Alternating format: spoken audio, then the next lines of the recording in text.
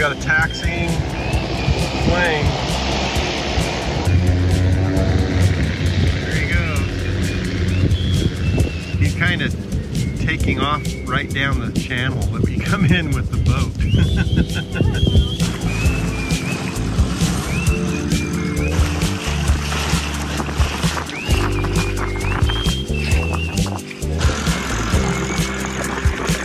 Yes. I would say that he is leaving a wake.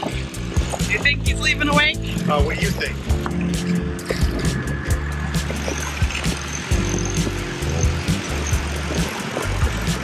Ooh, that's gonna be pretty good. Here it comes. Whoa! Are you really wet now? Todd likes to cut it close to markers.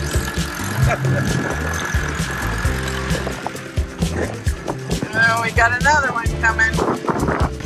We're headed in to get our clearance into the Bahamas. So it's a 2-mile ride in a wakeless zone. Takes a long time.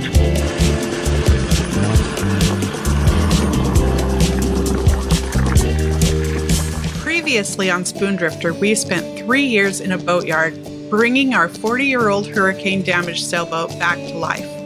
Todd, I, and 4 of our 10 kids knew nothing about boats when we started, but with time, we have repowered, re-rigged, and turned this boat into a home that's ready for the next big adventure. So let's talk about what it takes to check in to the Bahamas and why we chose Bimini to check into the Bahamas. First thing is, because we were coming from the Keys, Bimini is the easiest place to come in as you're going north and crossing the Gulf Stream. But that's not the only reason. There's a few other good things about checking into Bimini. So our second reason that we chose Bimini was that it was super easy. Other places don't have immigration officials there all the time. So they can charge you an extra fee to go get the immigration people and bring them. That can happen on weekends, which is one of the things that happened for us. Is we showed up on a Sunday, so we just waited until Monday morning. Great Harbor Key and West End both require that you come into a marina and dock and then deal with immigration and customs. Chub Key actually charges you a landing fee. You have to tie up to their marina and they charge you to do that even though you don't get to stay overnight. So for us, anchoring was more comfortable. We could anchor, run into shore, do all of our stuff, and be out of there with no extra anything. There's multiple easy options of where to anchor as you check in. And you don't have to stay overnight to do that. You can check in by anchoring on Radio Beach, going to shore, leave your dinghy, go do all of your things, come back, get in your boat, and keep going into the Bahamas. The second option is to get a marina. You have lots to choose from, and from what we hear, they aren't super expensive. The third option is to anchor on the inside, which is what we did. All right, you gonna wait here? All right, we're supposed to go over here. I am going in to check us in. We'll see if they'll let me check in. I might have to go back and get Todd. So what does it take to check into the Bahamas? First of all, you've got to have passports. And if you have animals like we do, a dog and a cat, there is a number of hurdles that you have to overcome and be prepared well and ahead of time for. So when you go in to check in, you're going to go to visit 2 places. You're going to go to immigration and to customs. Click to clear is customs, it is not immigration. When I got into immigration, they asked me if I had all my paperwork figured out, and I was like, yes. And then what I realized is that there is this little form, and I don't know where you get this form online, and like you can see, it's this funny shape. They will give it to you, you fill it out, and then they clear you into immigration. After you've done immigration, you go over to customs. So immigration was simple. I did have to fill out some forms there with everybody's information. I'm gonna cross to the other side where there's a sidewalk, kind of a sidewalk. Before I get run over.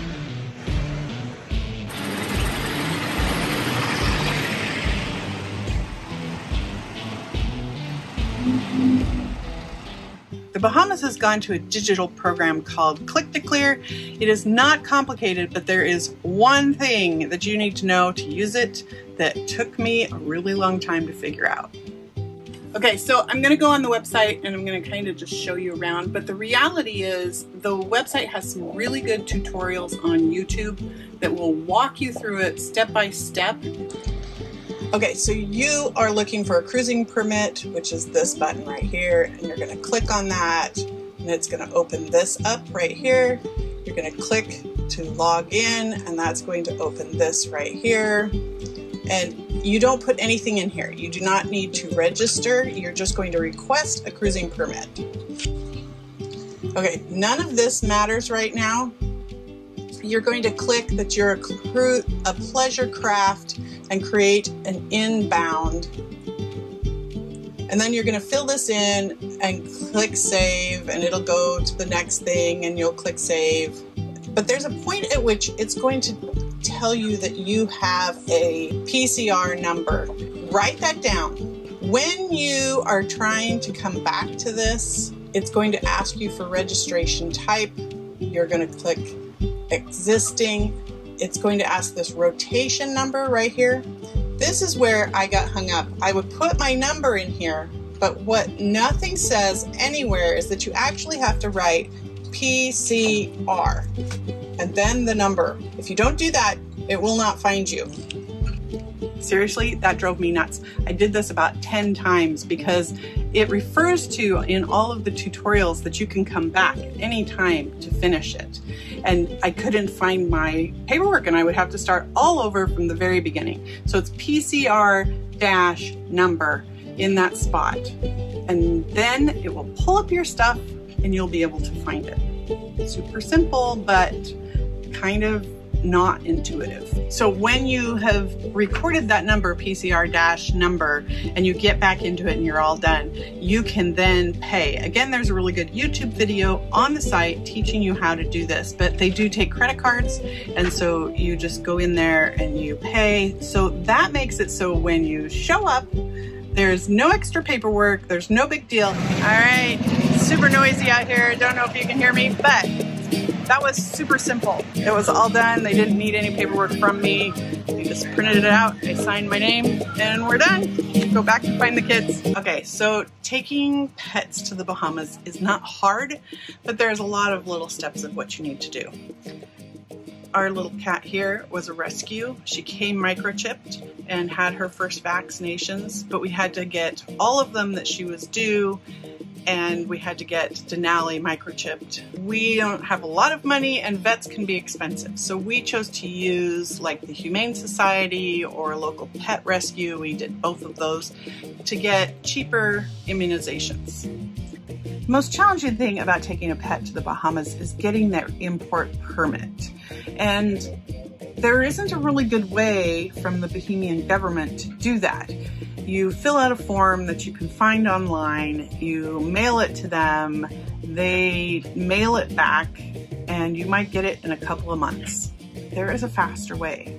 There's a service that has popped up and he does a really good job. You fill out the forms that he has on his website, you email them to him, he walks them into the Bahamas, wherever they need to go, gets them checked off, he brings them back, scans them, and emails them back to you. I had mine turned around in 3 days. It is a really fantastic option because we have heard horror stories of people waiting for months to do it the old-fashioned way. Susanna got a few shots, had a health check, and then everything was good. The Bahamas wants you to have a health certificate from a vet, and it says 24 hours before arrival. The reality is they understand we're on boats and that is not something that's reasonable. 24 hours is if you're flying in. Ours was a week, and again, they didn't say anything to us. The vet check is just simply a piece of paper where they look over your immunizations and they look at the animal and they go, yep, they look healthy to me. So Heroes Park is where we've tied the dinghy up to do all of this. All right, We're good to go. You're gonna climb up there and get them for us? There's that one. More sled. All right, this needs to go back in there or in your green bag. It'd probably go in your green bag. So that was really easy. Yeah, they didn't need any paperwork from me with the click to clear. It was just done. You have to fill out again like everybody else? I did have to fill out an immigration, but click to clear is customs. All right, here we are. Walking in a place where they drive on the wrong side of the road. Kind of throws you for a loop for a second when you step off the sidewalk. You got to look the other direction first. We want to see if we can find some food somewhere. Look at that water. Wonder where Mitch is anchored. You think that's his?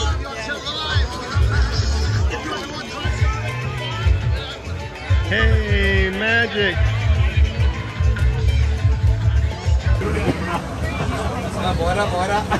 That looks like fun.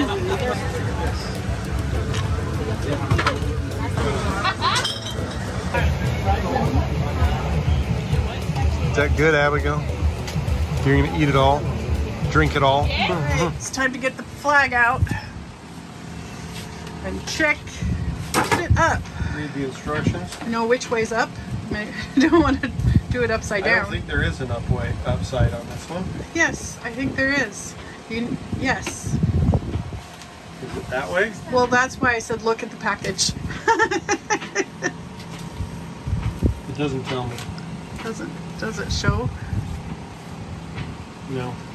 It's up like this. I saw flags. You saw other flags? Yeah. All right. So what are you using to put that up? Soft shackles. They don't rust. They don't rust. They don't mess up the flag. You have the kitty. She's loving on you. What are you doing, Denali? She's like, ah! It was slippery. All right. Scaramouche. Will you do the bondonko? That's the Egyptian. You made me do that. All right, that's good. Little more. We are going to come out here and anchor so that we can play in this water. We got all checked in. Now it's time to play in this amazing water. It has been 5 years in the making. 5 years. Can you believe it, dear? I know. It's April. April is when we decided to buy a boat. We pulled in here on April Fools. We really thought we would title the video, "We're Bimini, April Fools." We want to thank everybody who has watched us and cheered us on to get to this momentous situation and occasion and place.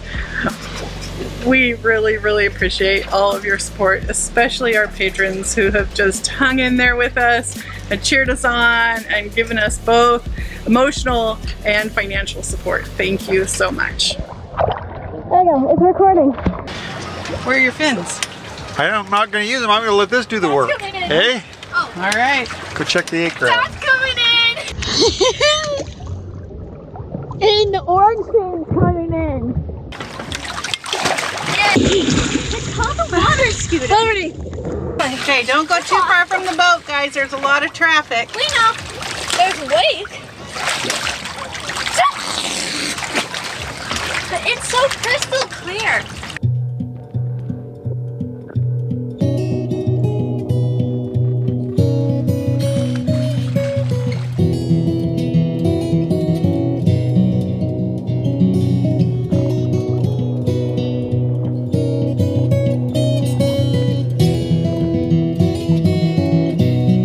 Can't hold my breath that long. Can you see it? Yeah, I can see it. Is it buried? Yeah. Okay. That's all we care about, right? Yep. Stuck under the chain. That is Radio Beach, Public Beach, goes by a couple different names. Let's go find Abigail. Abigail, where are you? Abigail? What? What are you doing? I'm over here, waiting for the thing. I slept and I get tired. Yeah.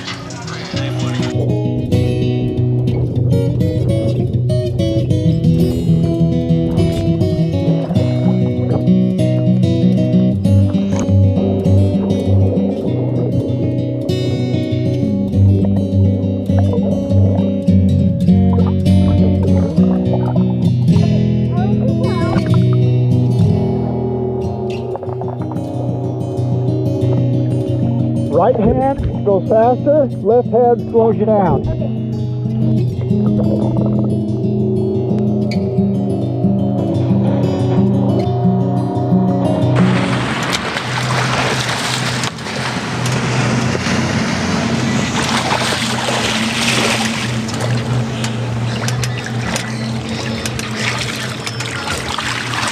That line is really nice, isn't it? Yeah.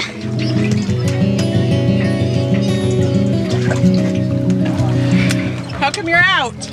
There's a shark. There's a shark? Don't get eaten. Nurse shark? Did it scare you? Yes, I wasn't expecting that. That's why I got out. Well, Dad made a terrible noise. Yeah, I was like, what? When Dad went inside to help you find the thing, I had a feeling there was a shark in the water. I don't know how. So, What? is it gone? Yeah, That went was, that way. that was really unexpected. Is that the big fish you saw? No, I saw one like this big. The other one was as big as Abigail. It was like probably 5 feet long. It's a little rocky. What do you think? Not too bad? It's a little bumpy. Todd's tightening down the dinghy. This kind of swell doesn't bother Todd and I. Does it bother you? Mm-mm. No, it's just like being rocked to sleep. We'll see if Zeus sit and it throws up though. It's going to be a beautiful sunset.